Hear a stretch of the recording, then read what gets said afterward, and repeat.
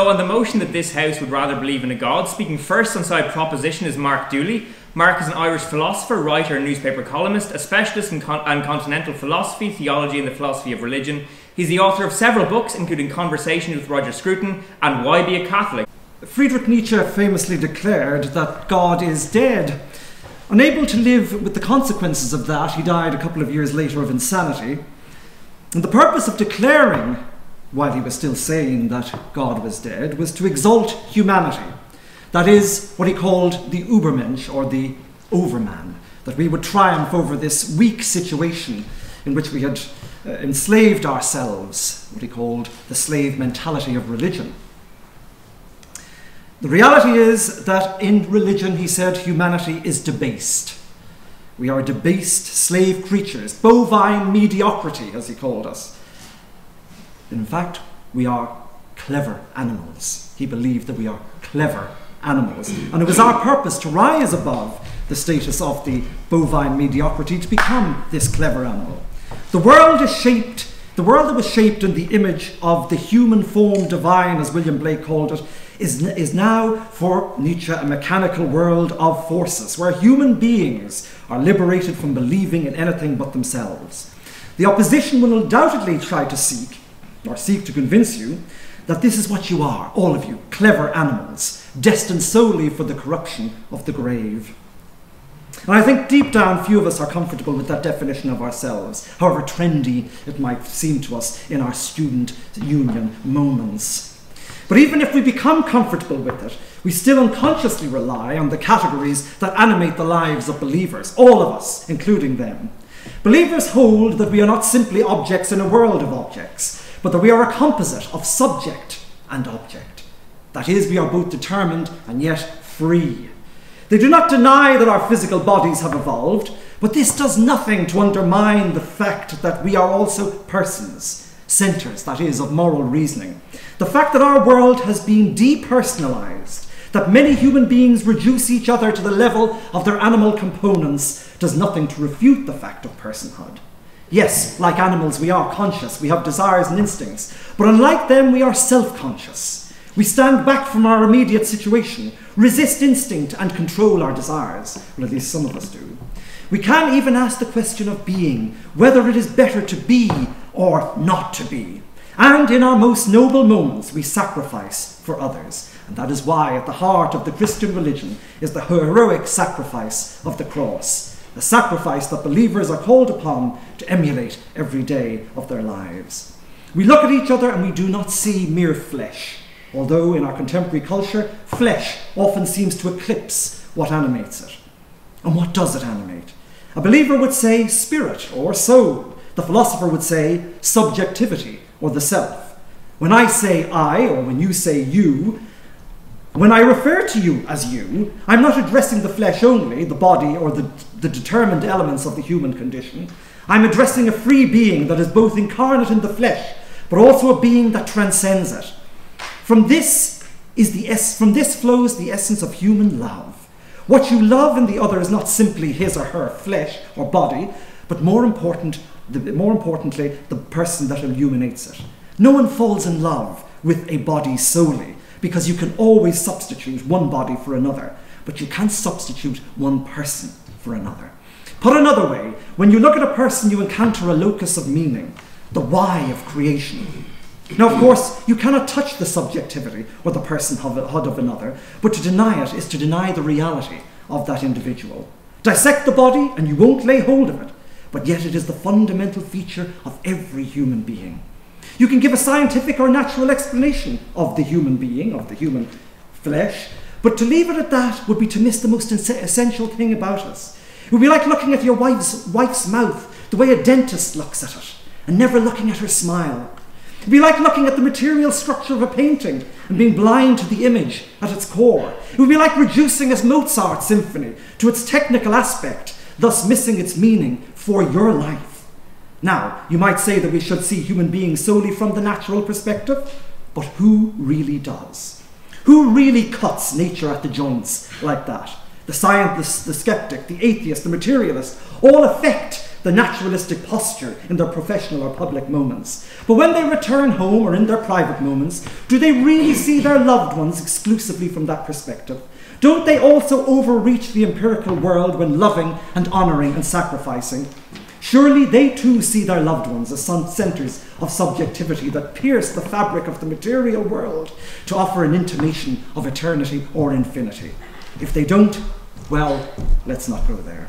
Ours is only a world of causes and explanation. Not only of causes and explanations, but of meaning and of value. And when we discover meaning in the smile of a child, in the love of those to whom we commit our lives, and in those life-changing moments which we encounter through religion, art or philosophy, we realise that there is something much more to the human condition than is dreamt of in the book of evolution or in Nietzsche's mad ravings. And that is what believers see in every aspect of experience. They see the world not as a material entity, for then it is easy to abuse. No, they see it as a gift of creation, as something which smiles back to us with an almost human face, with a subjectivity of its own, and thus believers are the best conservationists. Believers do not merely look at things, but they look deep into them. They perceive matter as only one half of the picture, the muscles, the bone and teeth, whose meaning is revealed in a smile. Their world is not reducible to its causal or animal essentials, but offers a revelation of the sacred. Opponents may deny what believers believe, but to do so is to deny what makes us truly human, and to seal up those openings in our world through which ultimate meaning manifests. Of course, you can live like that if you wish, but to do so is to be only half alive to the wonder of what and who you are. And that is why I urge you now to support the motion that this House would rather believe. On-side opposition. Speaking first is Michael Nugent. Michael is a writer and activist. He has written or contributed to 7 books and has campaigned on many political issues, most notably challenging the Irish blasphemy law. Michael is also the chairperson of the advocacy group Atheist Ireland. And I assume tonight when we're saying this House would rather believe, we're talking about one type of belief, which is faith. Because people can believe things proportionately to the best available evidence, which is a reasonable thing to do.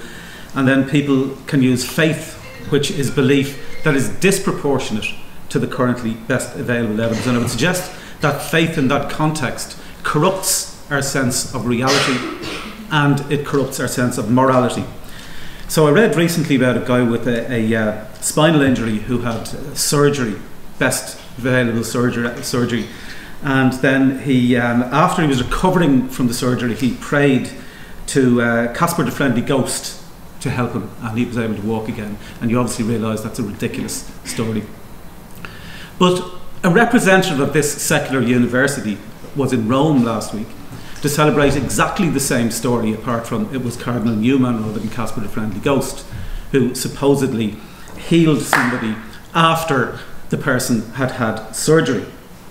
And the reason that some people believe that is that faith corrupts our sense of reality. Because we normally believe that things are true based on applying reason to the best available evidence, and as the claims become more unlikely, we raise the level of evidence that we need to satisfy ourselves that it's true. But with faith, we do the exact opposite. As the claims become more unlikely, we reduce the level of evidence that we are happy to take in order to believe it. And it encourages us to believe not only implausible claims, but to believe literally untestable claims. And then on top of that, some people will say that we must live our lives on the basis of these untestable claims. And that brings us on to the second reason that faith is harmful and something that we should not rely on, is that it corrupts our sense of morality. Because morality is a natural function of our brains. It's because we are social animals and because cooperation is as essential as competition to the survival of species that morality has evolved. And in recent generations, and as humans have evolved a sense of reason, we have increasingly come to respect things like individual conscience, personal rights, and the rights of non-human animals as well, which is something that I think is very important as a vegan. Now, it's already hard enough to figure out what the best thing to do morally in any circumstance.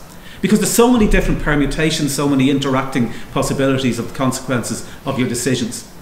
But what religion and faith do is they corrupt that already difficult task by adding in supernatural elements, or supposedly supernatural elements, that are nothing to do with cooperation or reciprocity or fairness or empathy or compassion, or the things that actually make up morality.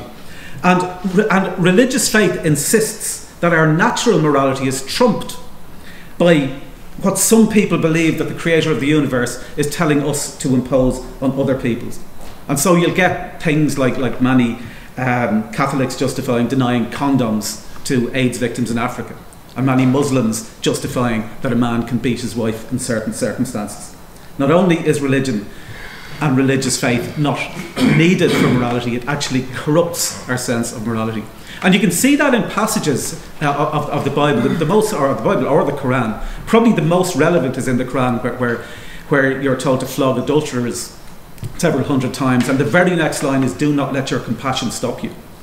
So they recognised, even while they were writing that they had to add an extra command from the supposed creator of the universe, because people would instinctively know by their compassion that this is not a moral thing to do. So the only reason I would suggest, the only valid reason that you might want to believe in unreliable supernatural claims, is if it makes life better. That might be a reason. It's not one that I would be happy with, but it might be a reason for some people. But the evidence suggests that it isn't. There's a group called the World Values Survey, which is a team of interdisciplinary social scientists around the world, and they've been mapping human values around the world for the last few decades. And what they have found is that when individuals are focusing on survival values, then societies have traditional religious values. And as individuals move away from survival values and towards secular rational values, which is triggered by things like investment in health, education, communications technology, move towards democracy, more of a sense of at least self-perceived control of your own life, that as individuals move in that direction, then societies move away from traditional religious values and towards secular rational values. In general, secular rational societies, that's the World Values Survey's term rather than mine, they have lower rates of a lot of the social outcomes that religious people think they protect us from. They have lower homicide rates, juvenile and early adult mortality, STD infection rates, teen pregnancy rates, abortion rates. They're all lower in secular countries. And if you look at America, they're lower in the secular states than they are in the Bible Belt states. There's studies by social scientist Phil Zuckerman and others that have shown that secularists are, generally speaking, less nationalistic, less prejudiced, less racist, less sexist, less homophobic, less nationalist, less dogmatic, less ethnocentric, and more tolerant. So I think even the hypothetical that it might be a good idea to believe something because it's useful isn't even the case. Religion corrupts our sense of reality, our sense of morality, and secularism brings better social outcomes. I want to finally touch on one of the points that Mark made about consciousness. I agree we don't understand how consciousness works. There's several things that science hasn't figured out, several big things. We don't know how consciousness works. We don't know what happened before the Big Bang, or indeed if before the Big Bang makes any sense as a concept. We don't know how life began on Earth. We know how it evolved since it did begin. But there is a constant one-way traffic of previously religious explanations being overtaken by scientific explanations. Everything from people believing that mentally ill people are possessed by demons, or the thunder was God's being angry. There's a constant flow in one-way direction of religious explanations being overtaken by scientific explanations. So I think it's reasonable to assume, as a default position until we find out more, that when we do find out the answers to those questions, that there are more likely to be natural answers rather than supernatural answers. Thank you very much. Speaking second on side proposition is Dr. Silvia Panizza. Silvia is a teaching fellow in ethics at the School of Philosophy, UCD. She previously worked as lecturer in ethics at the Norwich Medical School, University of East Anglia. Her research focuses on meta-ethics and animal ethics, and she's interested in secular approaches to mysticism. I want to focus on three terms: belief, transcendence, and absolute goodness. The last two are the closest that I can move to a conception of God. Other things maybe and typically are added to it, but most ideas of God, that I'm aware of at least, have this common ground: transcendent, absolute goodness. But I want to start with the concept of belief. Belief has an odd relationship with another concept, that of knowledge, in that we either take them to be opposed, either we believe all we know, and belief becomes a mere leap without justification, or we take belief as following justification by amounting to knowledge if clear prior evidence for the belief can be found. But what sort of evidence are we talking about? In the space prior to any belief, prior to any stance towards the world, even the concept of evidence loses its meaning. What is to count as evidence? It depends on what matters to you, on what conception of reality you hold. There is no empty space for us to inhabit. A deterministic or a materialistic worldview is a metaphysical space of belief of some sort. And view of the world supported by absolute transcendent goodness is another. That's why St. Anselm was right when he said, "Credo ut intelligam," I believe so that I may understand. Without belief, knowledge and understanding make no sense, literally. And this is an ordinary fact of life, before we even talk about spirituality. If I don't believe in my friend, I will not be able to see that her clumsy actions are an attempt to help me. If I don't approach a new city with hope and love, I will be blind to its hidden beauty. So what about transcendence and absolute goodness, my extremely pared down definition of a God? Well, we can live in a world where things matter or where they don't. We can live in a world where our actions matter or where they don't. The world in which they don't is a world of depression. The lights are out. Most of us, thankfully, do not live in that world. We think that somehow our decisions matter. But for them to matter, what they are about has to matter. If they were guided by self alone, we might as well throw dice. And when we do good, we feel that our lives too acquire meaning because we are moved in that direction. Now think of your experience of being kind, of helping others, or campaigning for a cause, defending an animal, anything you've done that is good, and see if this applies. That means that meaning is neither in us alone or in the object that we're moving towards, but in something that holds us both together, us and that object. It both unifies us and transcends us. Without that, any decision would be inexplicable. Its value is absolute, because in order to give my action and my life meaning, the object that I'm moving towards must be good in itself, and I must desire it, whether it's me or somebody else that is furthering its end. I think that most of us live in this world that I've just pictured. One that shows that if we act at all, if we care at all, then we also believe. It's not just that absolute value must be present in some cases more than in others. It's not that at all. It's that we can place ourselves in the position to see it or to turn away. Like with any ordinary experience, we can look attentively this way or turn around. And it's not helpful to start the debate, as it's sometimes done, by looking the other way, forgetting that we have turned the other way, and then saying that there's nothing there. Thank you. Speaking second in opposition is John Hamill. John is a former member of the board at Atheist Alliance International and at Atheist Ireland. He now continues to campaign on secular issues as a contributor to the Free Thought Profit podcast, which is based in the USA. So, I would like to oppose the motion this evening, and I would like to oppose the motion on the basis that a belief in God reliably causes harm to people in our society. Now, the only way that we can ensure we achieve the best outcomes for everyone in society is that if we have an accurate understanding of how the world works. And the reliable way to understand how the world works is to form our beliefs around the best available evidence. Now, what I hope to convince you is that what a belief in God does is that it tends to allow people to reject the best available evidence and instead form their beliefs typically around words that happen to be scrawled on some ancient scroll or other from thousands of years ago. Now, I'm not arguing that all religious people only believe what happens to be in their special book, and I'm not arguing that all religious people are unable to appreciate evidence. But what I am arguing is that even when there's very compelling contemporary evidence available, what a belief in God does is it privileges really bad ideas from ancient books instead, and that inevitably causes harm.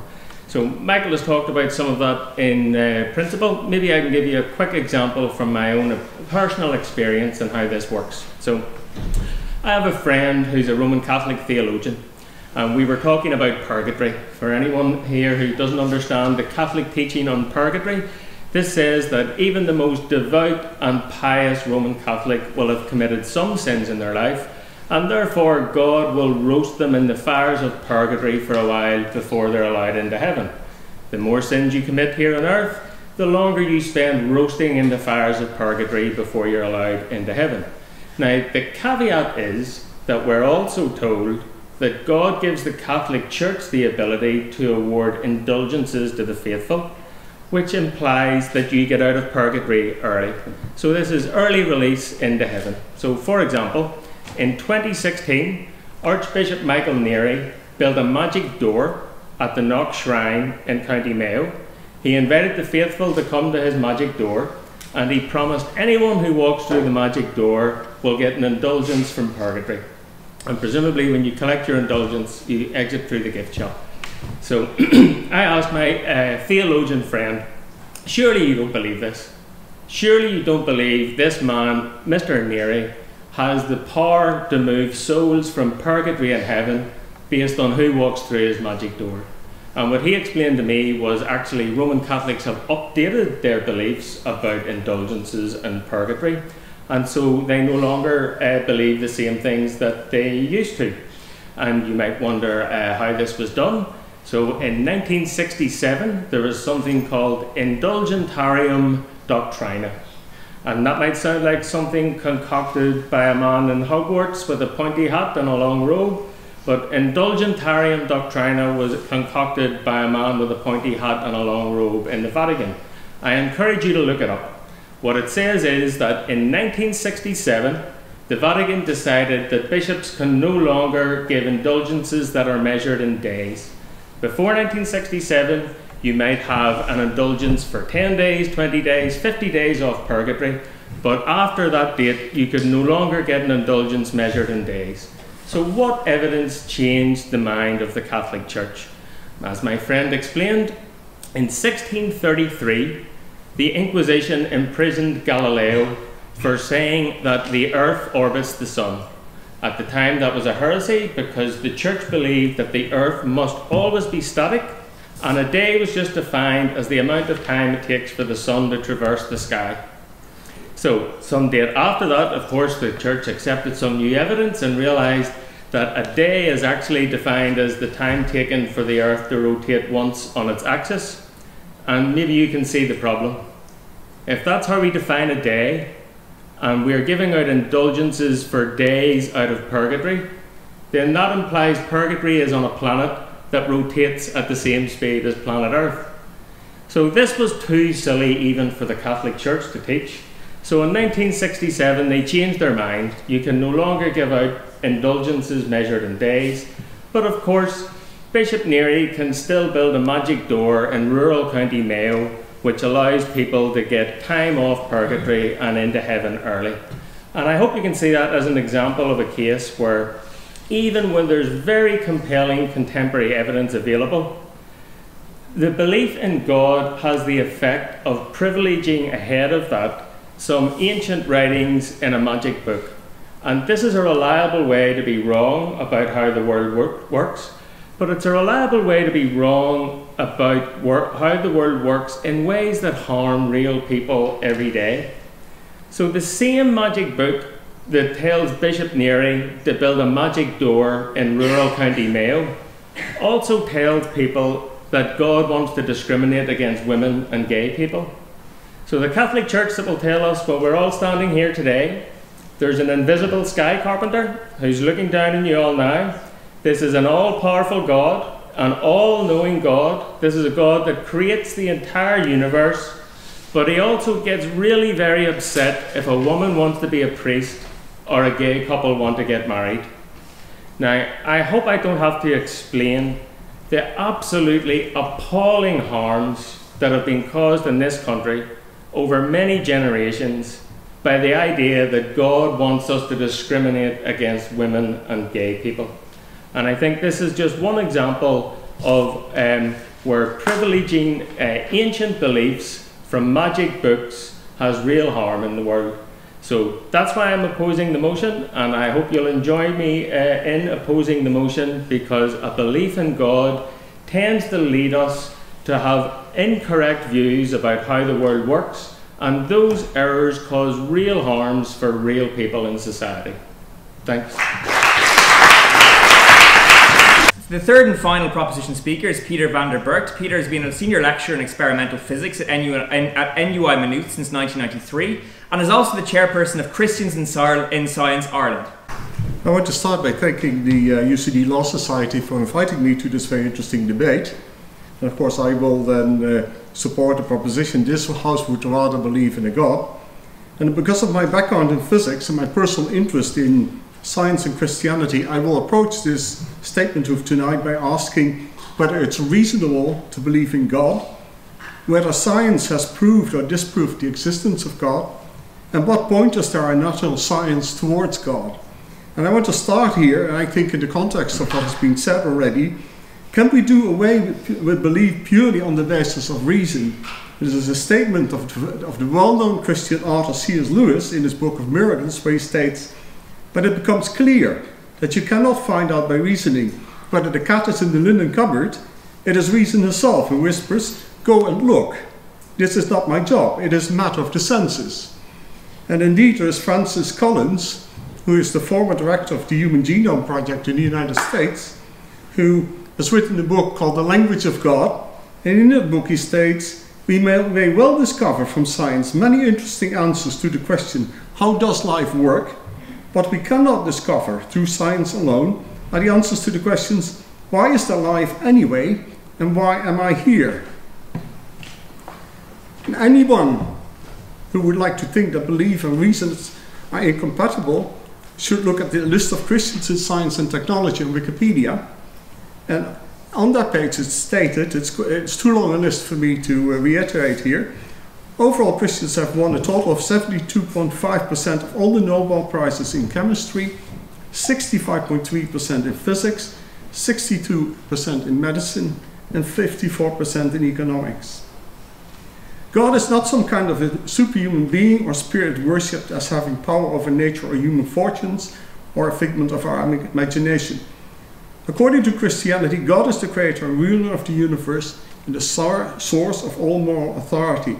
And indeed, in James Sire gives a lengthy discussion about the attributes of the Christian God, where he says that God is infinite, personal, transcendent, immanent, omniscient, sovereign, and good. In my view, to get into the science, it's extremely difficult to rigorously prove the existence of God from first principles based on scientific observation. That just simply doesn't work. But I also think the opposite is true. It's not possible to rigorously prove the non-existence of God based on scientific observations. But merely referring to scientific observations and to say, okay, we can't observe God, so therefore God mustn't exist, that is a conclusion that we cannot draw. But if we cannot find vigorous proof or disproof of the existence of God, are there indicators within natural science that nevertheless point us towards the existence of God? And I think that there are two main topics that I can briefly pinpoint. That is what's known as the fine-tuning of the fundamental constant, and that is the complexity and information in biological organisms. The fine-tuning of the fundamental constants in physics and cosmology are constants that describe the strengths of the interactions of the forces in nature, the cosmological constants that deal with the properties and expansion of the universe, and the dimensions of space and time. And fine-tuning says that the values of the fundamental constants are such that if they differed even slightly from their actual values, life as it's presently understood could not possibly have arisen in the universe. And fine-tuning is widely accepted and is covered by an extensive literature. Now, there are three basically meaningful explanations of fine-tuning. The first explanation is that there should be a theory of everything that we haven't discovered yet, but this theory of everything that would then explain why the universe is that it is. A second explanation is that there are multiple universes, and there are so many universes that we call this a multiverse, and that each of these universes have different characteristics. So obviously we're in the universe that has the right conditions for intelligent life to evolve. And then the third possibility is an intelligent designer, an intelligent creator who designed the universe specifically to support complexity and emergence of intelligence. But if we want to look at those explanations, if the universe can exist only in one uniquely constrained or predefined way, that still does not explain that it's there in the first place. And it's the same with the multiverse. A theory of everything leads to scientific determinism, a strong denial of free will. I could do a debate on this if I look at the literature. It's absolutely staggering that prominent physicists who are atheists are basically advocating determinism. What they're really saying is that they're robots, but they don't want to draw that conclusion. The key thing is that the openness of the universe and the free will of human beings are key propositions in Christian theism. On evolution, there's a book by Paul Davies, who is a physicist and has written several books on philosophy of science, and he says the answer to the question whether the emergence of life from non-life could follow predictably and inevitably from the laws of physics alone under a wide range of initial conditions is a decisive no. The laws of physics are simple mathematical relationships expressible with very little information, and they cannot contain the high information content of living organisms. To understand the high information content of life, we must recognize that it is a product, not the laws of physics alone, but of the laws of physics and the history of the environment. And then back to Francis Collins, and he is stating, God is not limited in space and time, created the universe and established natural laws that govern it. Seeking to populate this otherwise sterile universe with living creatures, God chose the elegant mechanism of evolution to create microbes, plants, and animals of all sorts. Most remarkably, God intentionally chose the same mechanism to give rise to special creatures who to have the intelligence and knowledge of right and wrong, free will, and a desire to seek fellowship with Him. To end this, I would say, we as human beings are not asked to believe in fairies or in flying spaghetti monsters, but we are asked to believe in the creator of the universe, the Christian God who stands at the beginning and the end of all time. And by believing in God, we become truly human, not fulfilling any longer our own desires, but aligning our desires and aspirations with those of God and letting Him work in our lives. Thank you.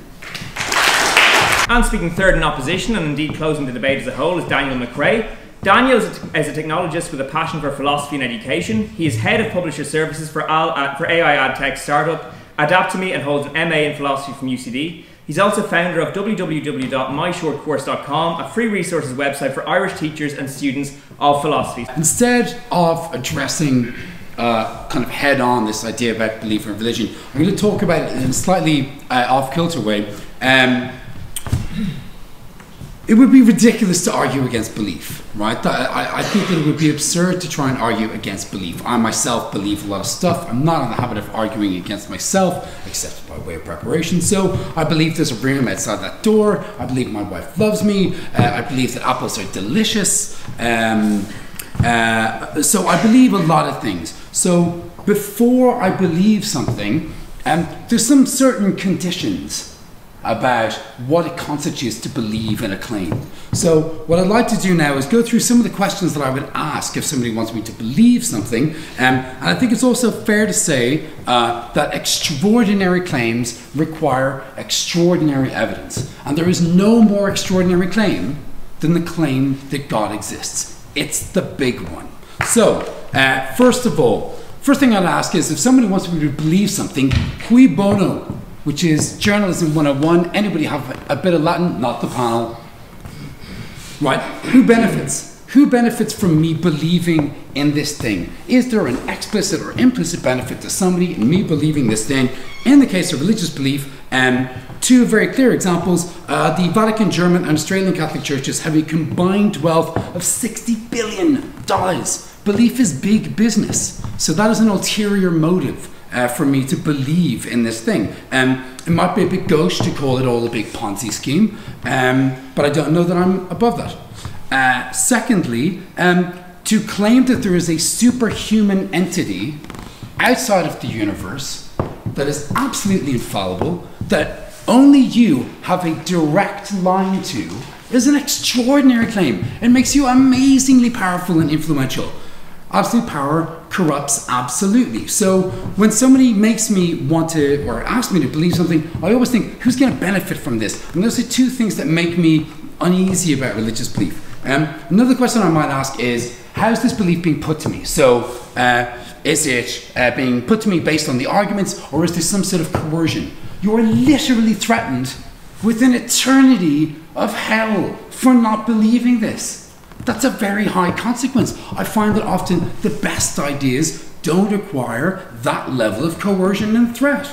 We'll move on a little bit around extraordinary claims. So this I always have a problem with. God is infinitely mysterious and almost completely unknowable, and yet we know with phenomenal specificity his views on sex.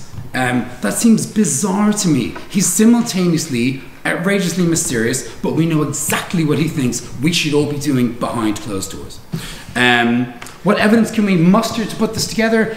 We have miracles. Everybody's got miracles. How are we supposed to separate truth claims when every different religion makes claims to miracles? Religious books coming out of your ears.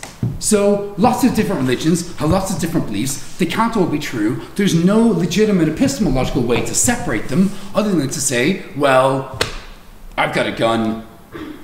I think my side is going to win. There's no way to separate and distinguish these claims, which again makes me think this idea of belief is suspect. So, look, somebody asked me to believe something. Next question I'll probably ask is it internally consistent? Does it make sense just in and of itself? Some quotes. With God, all things are possible. Matthew 19:26.